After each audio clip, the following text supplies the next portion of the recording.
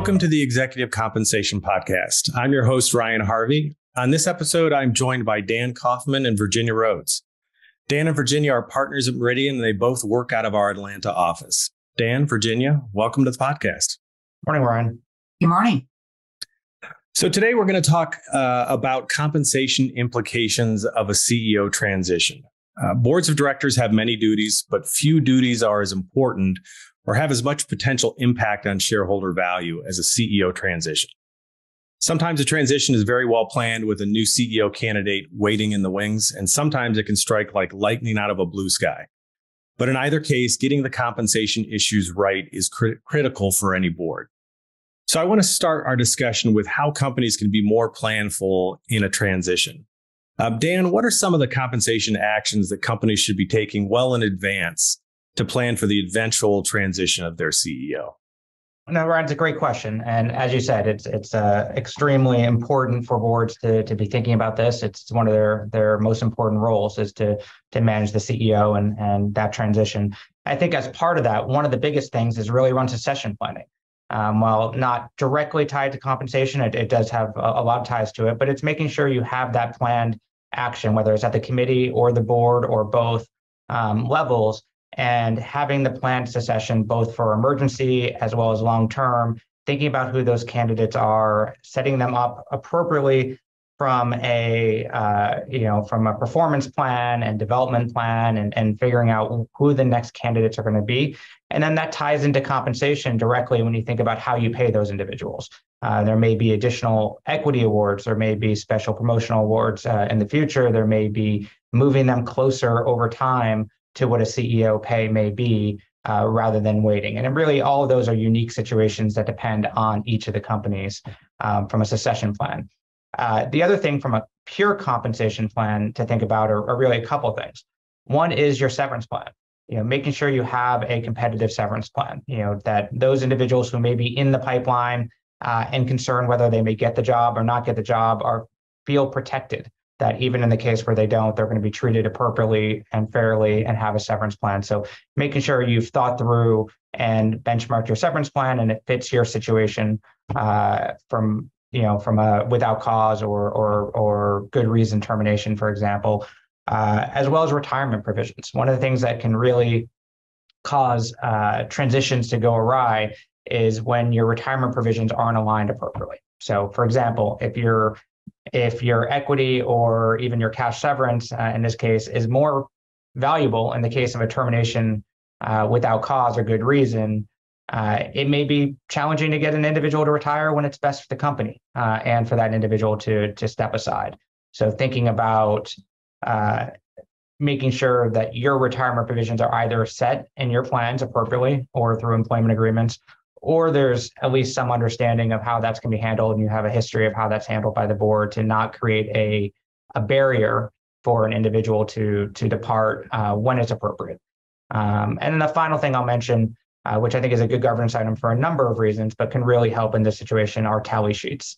Having the board and the committee know what each individual would be due under different termination scenarios, I think is important. What you don't want is a surprise at the end where a CEO is departing, the board makes the decision that that's the right choice, and then all of a sudden there's a severance plan that is a gotcha that makes the headlines and no one's aware of. So I think being aware of your programs, benchmarking them, and having those tally sheets to really understand where individuals are and the different scenarios are all important.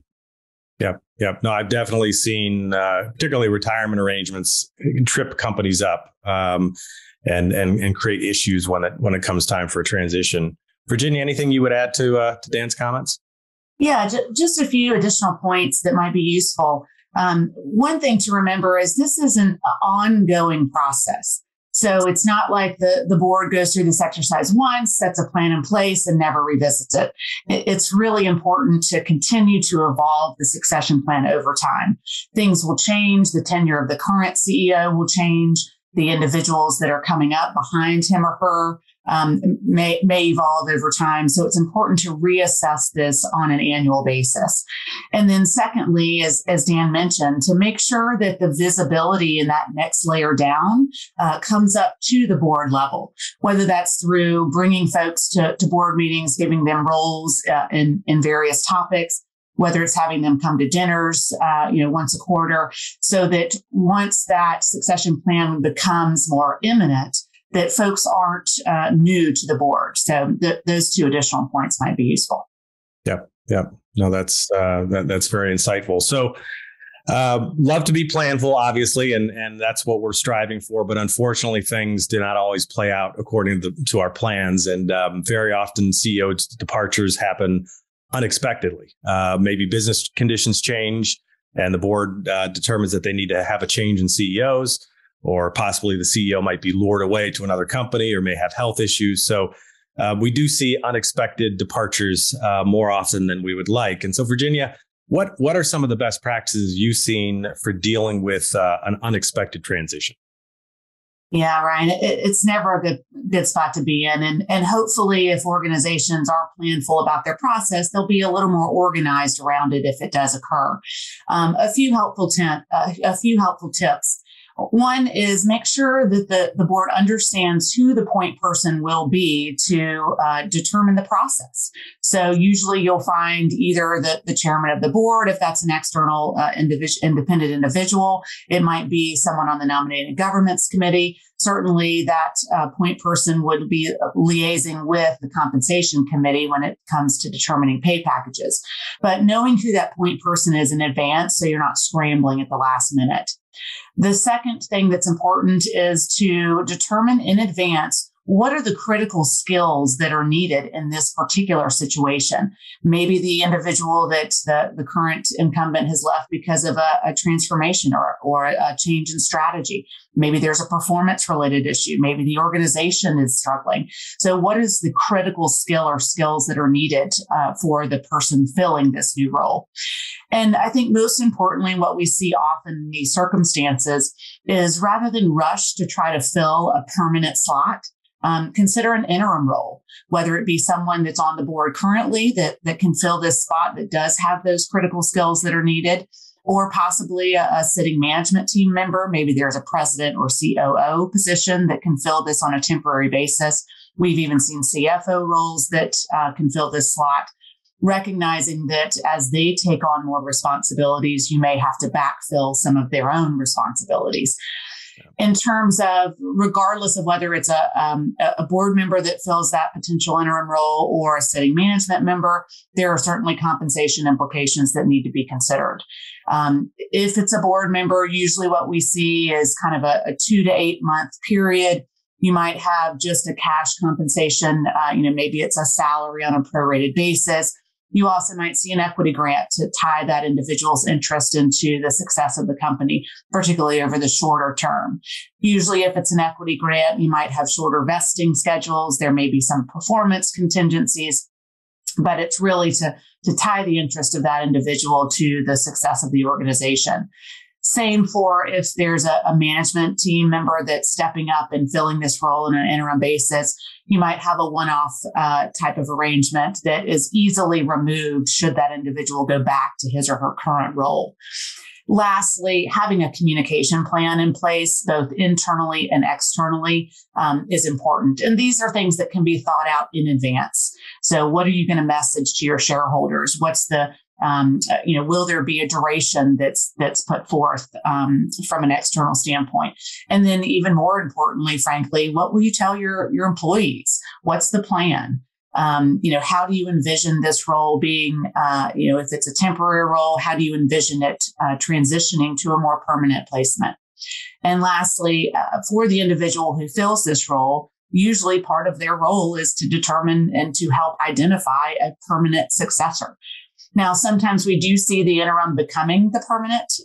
We've seen that in a few cases recently where a board member steps into that role and then you realize that, you had a permanent candidate all along. But in other cases, you're looking externally. You're trying to determine internally if you do have any ready now candidates that maybe just needed 8 to 12 months before they got to that point. But understanding that timeline, I think, is helpful. Yeah. So to probe a little bit more on that. So in a case like that, where you do have an interim, a kind of a surprise interim, are investors and maybe even more particularly the proxy advisors generally understanding of those compensation structures, or are there any particular issues we should be concerned about from an external perspective? Yeah, it's a great point. Usually what we see is kind of close contact with your shareholders following a situation like this. First of all, to let them know that, you do have a plan, that there is a process in place, and that you have been thoughtful about it. Now, of course, anytime you have a unique compensation arrangement, whether it be a one-time grant or some form of equity that may not have as much performance contingencies or as long of a time span as you might typically see, it's important to engage with your shareholders to bring them along on your journey, to let them be a part of the process. Disclosure is always critical, not only from the initial, 8K disclosure that describes what the compensation arrangements might look like, but also certainly in your proxy. And it can be messy. Usually when there's a CEO transition, you're going to have lots to talk about. So it's important to disclose rationale. To the extent you can talk about duration, it's always helpful, but oftentimes you're unable to, because you may not know how long this individual will be in an interim role.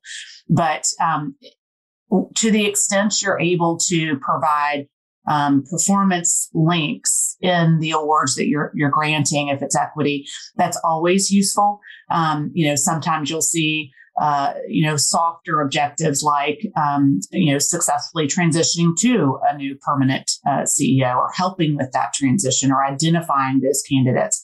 So it may not be financially focused like we see often in long-term plans, but it may be more shorter term in nature. Yeah. So Dan, I want to transition maybe to a little more specificity around the process itself once we're ready to replace the CEO with a permanent candidate. And I know there's a fair amount of overlap between internal and external candidates, but there's also, I think, a lot of differences. So maybe let's start with an internal candidate.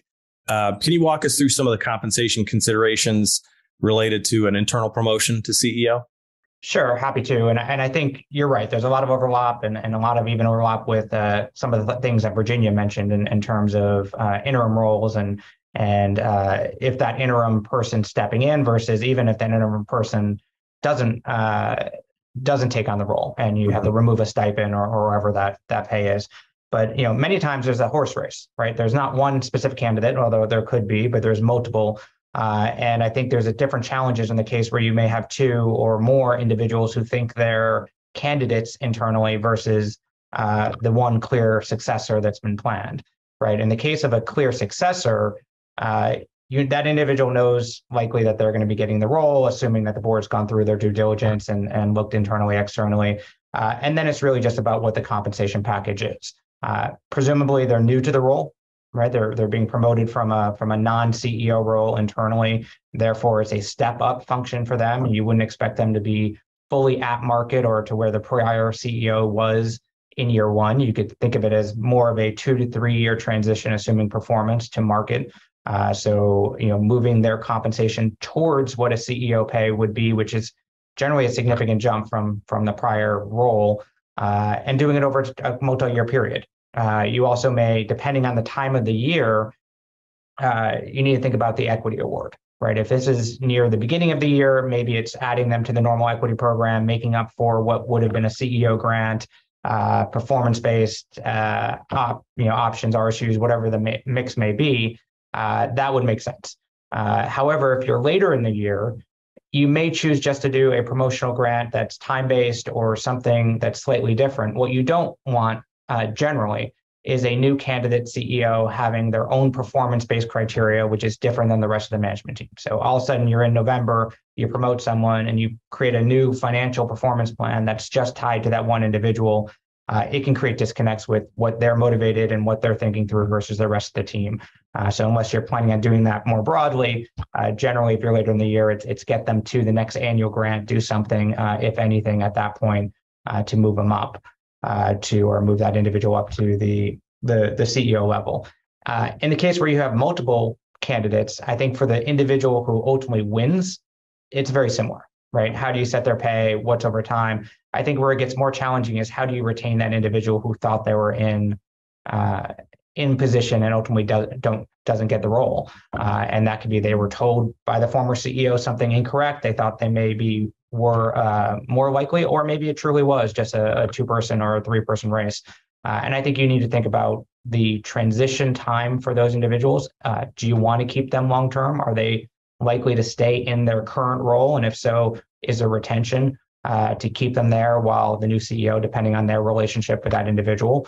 Or is it that, you know that if they did not get that role, that individual is going to look for a role elsewhere, but they're critical to the transition. So maybe it's a 6-month, 9-month, or slightly longer period. And whether it's cash or additional equity, something to tie them and allow the new individual in the CEO seat to evaluate the team and build their structure, both for that individual who didn't get the CEO role, but also, honestly, for also the broader team. Anytime you have transition, you're trying to keep it as stable as possible for at least a period of time for that new person in the seat to evaluate the team.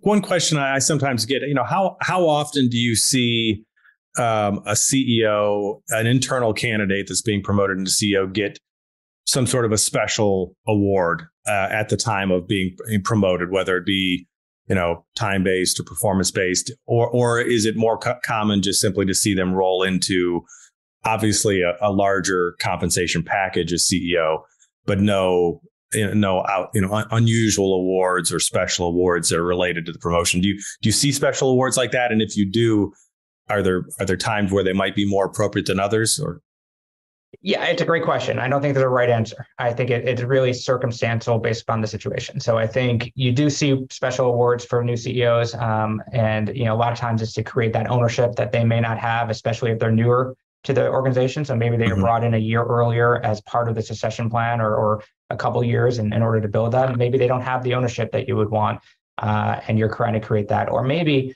as Virginia has mentioned earlier, or you mentioned, Ryan, this is not planned, great, we're going to do this over a 10-year period and we know who the candidate is, but this is performance isn't there. It's time to make a change. We need to motivate this team to make a strategic change and do something different. Well, creating a plan for that individual and potentially for the rest of the team to align with that new strategic direction may make sense, right? This is not let's just keep rowing in the same direction, but we need to make a shift and let's motivate the team to make that change. And if that means a special award with different performance criteria, that may make sense. And I think you can tell the story around that much easier than, nothing's changed, but we're just going to throw out a big grant for that individual. Yeah. And just to add to that, one thing that I've seen work well in those circumstances where you do have 2 individuals and they're internal and they're kind of coming through the ranks and you're not quite sure which one's going to be the best fit. Over time, and again, this is all about being planful. Over time, you can also consider, should their pay be elevated, above and beyond. If you're targeting the median of the market, maybe it's some premium to that. So you're giving them a little bit more on the equity side, just to continue to have those carrots out there from a retention standpoint. B, you're not having to do that kind of one-time slug of equity at a particular time, which we know, investors and proxy advisors get a bit weary of. And it also lets them know that they're in the running. Certainly you're going to have those conversations with folks once you get to a certain point. But just bringing them along on that continuum of pay progression that also would then allow you to not have such a big gap once you do, have that individual candidate that's eventually promoted. That can also be a useful tool. Yeah, and I think to that point, one of the fun challenges I think boards have is how do you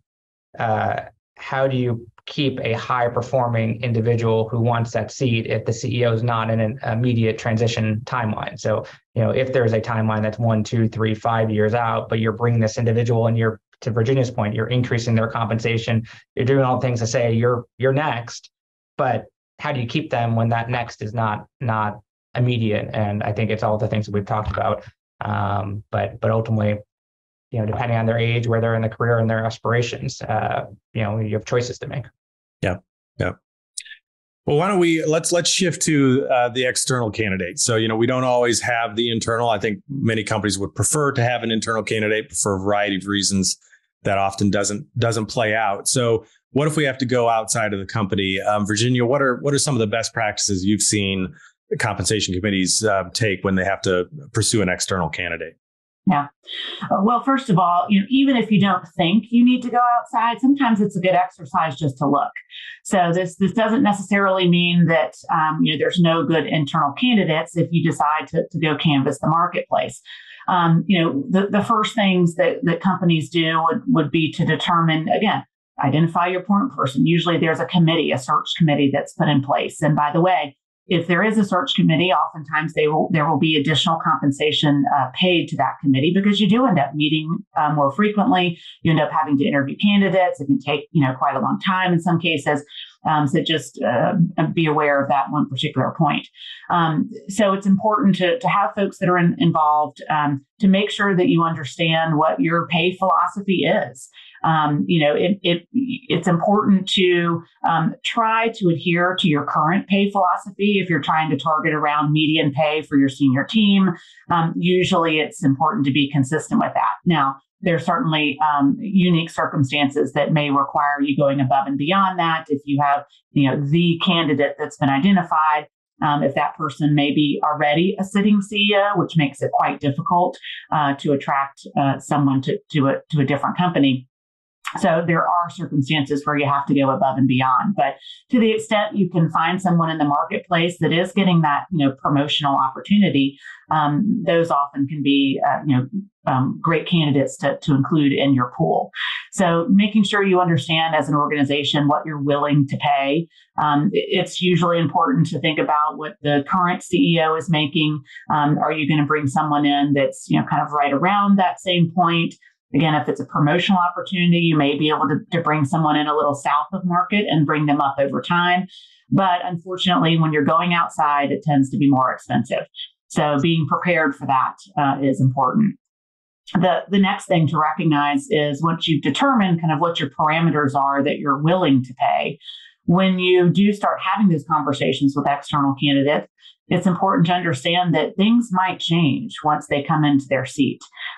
Even with the internal candidate, there may be folks within the organization that don't fit from a personality or culture standpoint with this new incoming CEO. So identifying that next level that's critical to maintain either over the short or long term is important. And this may be where retention awards are necessary, not for the CEO role, but for that next level down. If you're trying to deliver an intact team and there's uncertainty because you're already having to go outside to fill the spot, there may be some spot awards that are required to keep folks in their seats for a shorter term time period. In lieu of having to do that, however, one thing that I've seen work well is to have over a short period an enhanced severance arrangement for certain individuals. So if you've got an executive severance plan and maybe it pays one-time base plus bonus to the extent someone is involuntarily terminated, there might be a short window, a 12 or 18-month period where you can enhance the severance arrangement for a certain group. So that if the new CEO comes in place, decides to bring a few team members with him or her that they're that they trust, they're used to, then you would provide the outgoing individual, maybe it's 1.5 times their regular pay. This might alleviate some of the concerns initially of someone new coming in. It might allow folks to be a little more relaxed in the process. And it doesn't require you to pay anything unless the person's involuntarily terminated. So it's kind of a nice way to think about something that's a little different than just providing a retention grant. And then lastly, just again, recognizing when that new individual does come in from the outside, there may be a need to take a step back from a strategy standpoint. That individual may have different ideas and perspectives about the business. You'll likely want to do a little bit of a step back from an incentive standpoint. Are there different measures that are needed? Is the mix of long-term appropriate? So allowing that individual to have their own stamp on the programs is really helpful. And that's something that happens over time. It's not something that will happen in the first 100 days, but just recognizing the fact that things might look different going forward, I think is important. Yeah. And I think, just one thing to follow up, Virginia, on the difference between what I was talking about is internal versus external, and you kind of hinted at this, but probably one of the biggest single items when you bring an external candidate is a buyout of their existing programs, right? You can set up compensation competitive and where the old CEO above or below, but where the biggest number that's going to be disclosed is likely buying them out, especially if you're bringing in an experienced CEO from another company. It's going to be a significant equity ownership situation where you need to buy them out, and there's negotiation over their former equity. Are you paying out at a target for the former performance? Are you paying out based upon where they're tracking, or even something more senior? And again, I think it depends on, is this the one candidate? Were they looking to leave, or are you recruiting them out of a situation where they weren't looking, right? And depending on where you are on the spectrum is how generous you need to be, both on a buyout as well as an initial equity award. So it's setting both that ongoing comp, and in some degree that's the easier part. It's the one-time awards that where you see the most negotiation with the candidate. It's a great point, Dan. And it's I think, to your point, the individual negotiation piece is critical because, as most executives would, they're going to ask for it all.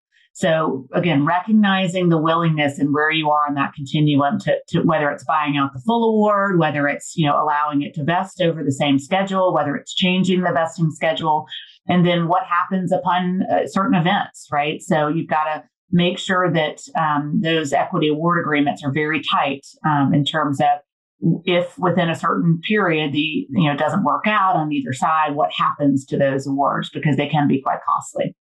Yeah. Yeah, buyouts can definitely, get expensive. But my experience has been that, as long as you're very clear in your disclosures that this is truly a make whole payment, we're not adding any incremental value, but we're trying to keep this person whole. I've generally found investors and to a certain extent proxy advisors are accepting of that.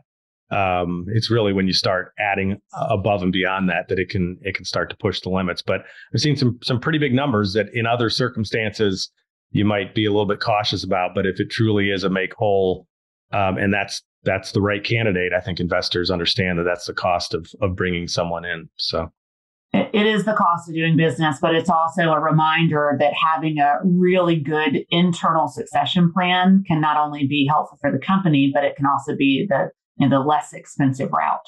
Yep.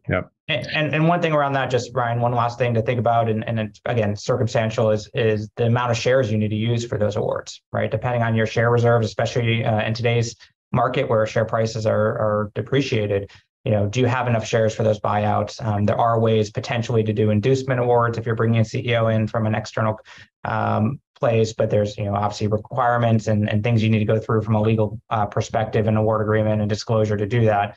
But being aware not just of what it requires, but also how many shares it requires within your plan and how do you manage that?